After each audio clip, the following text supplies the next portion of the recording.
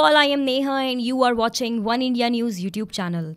Rohit Sharma, the Mumbai Indians skipper, is reprimanded by the match referee for reacting aggressively and angrily to his dismissal during Mumbai's clash against Kolkata Knight Riders in the 7th match of the Indian Premier League at the Wankhede Stadium in Mumbai.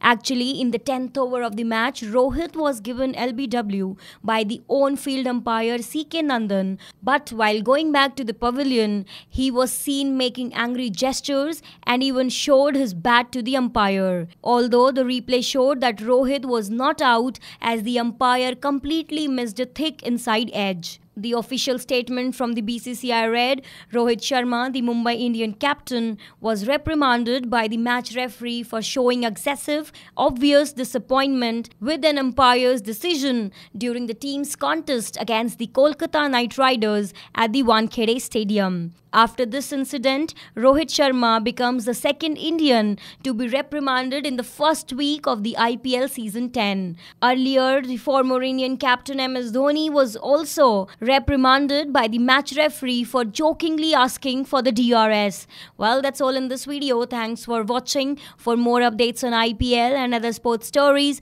please keep coming back to One India News YouTube channel, and also do not forget to subscribe to us.